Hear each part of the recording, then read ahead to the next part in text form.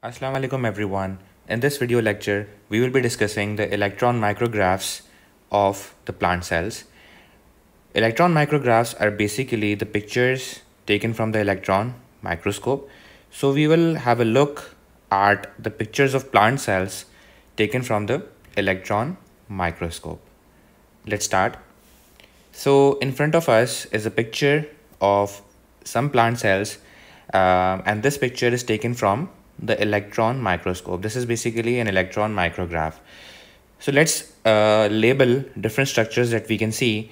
So guys, over here, this structure that we are able to see is the nucleus, right? So the structure X over here is the nucleus. And how to identify the nucleus? In a plant cell, nucleus will not be centrally placed. The nucleus will be pushed to the edge, right? And you can notice that there are some dark regions and there are some light regions, right? So the dark region, as you know, is the heterochromatin and the light region is the euchromatin. So guys, if we have to label the parts of the nucleus, we can label this as the nuclear envelope, and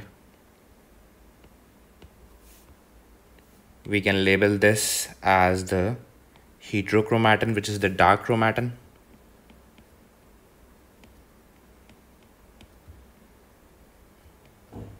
And the light areas represent the euchromatin.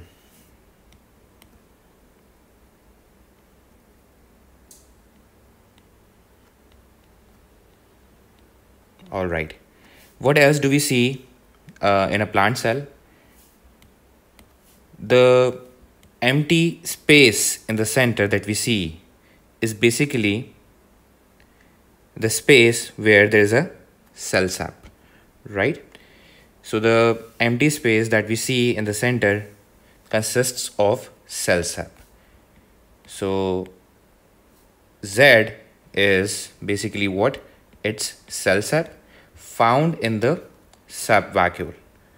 So the fluid over here is the cell sap, and when we observe the picture under the, or we can say when we observe these cells under the electron microscope, we see an empty space in the center where actually there is a fluid called cell sap, and the boundary of this fluid is the tonoplast. So guys, tonoplast together with the cell sap, they make up what? The sap vacuole. So there is sap vacuole in the center of the plant cell, which is a large central vacuole, right? And sap vacuole pushes the cytoplasm at the edge. So we have organelles at the edges. So this is the cytoplasm. And over here, you can see a biconvex structure. So this biconvex structure is basically the chloroplast, right?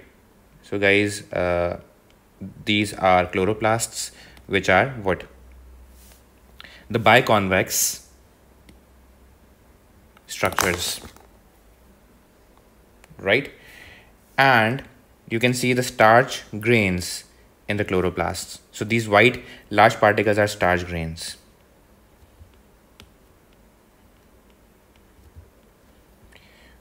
All right. What else do we see?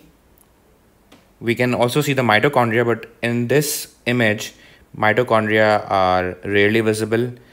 For example, this is the mitochondrion and this is the mitochondrion. So we can also see the mitochondria, right?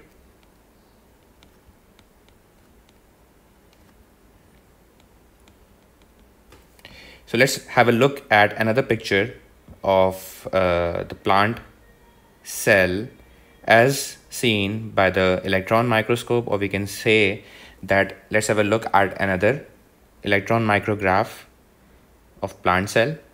So guys, over here, if we have to label the structures, so this is the nucleus, and this structure over here is the chloroplast. And if we look at this picture, so structures inside the chloroplasts are evident if you see these dark lines, right? These dark lines are basically the grana, right? These dark lines are grana, which are stacks of thylakoid, right? You can also see starch grains. So these are the chloroplasts, and you can see this structure, which is the cell wall, right? What else we can see? This structure over here is the tonoplast. That is the membrane of the sap vacuole. Inside the sap vacuole, there is cell sap, and the vacuole is the central vacuole or sap vacuole. What else do we see? We can see the lysosomes also in this image. And what else do we see?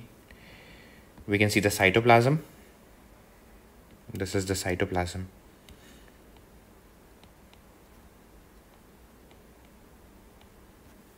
All right. So guys, we are done with the electron micrographs of the plant cells. Thank you so much for watching. Don't forget to subscribe to my YouTube channel. Allah Hafiz everyone.